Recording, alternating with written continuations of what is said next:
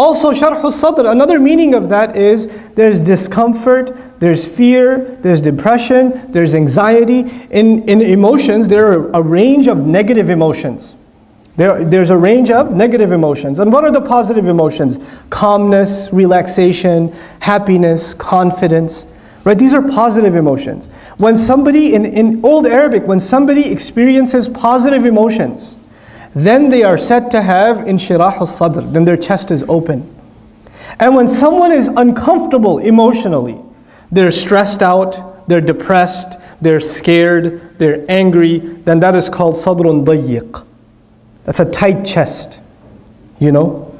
Or haraj fi sadrihi. Lahu harajun fi sadrihi. He's got haraj in his, he's got tightness or discomfort or uncomfortable feelings in his chest. And so Musa alayhi salam is saying, Ya Allah, this is a pretty tough job. There are times where I'll be afraid. There are times where I'll be angry. There are times where I might even get depressed because I see no results. These guys not changing. I might go through a score of negative emotions. And Ya Allah, you need to give me something that will keep me emotionally stable and positive. The da'i, the one who goes on the mission of Allah, the one who calls others to Allah, has to remain positive.